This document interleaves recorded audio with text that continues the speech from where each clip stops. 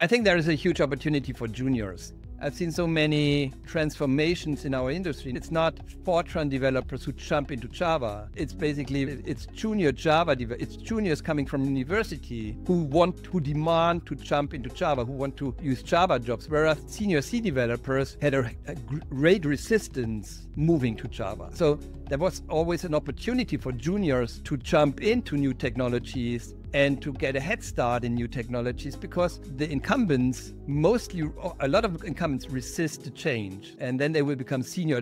They will not become senior Java developers or senior Python developers, but they will become senior product engineers. Some of my clients and I think parts of the industry are moving to a product engineering role, which means taking on engineering, managing AIs, but also understanding product and coming up with features and all the minor decisions yourself without a product manager.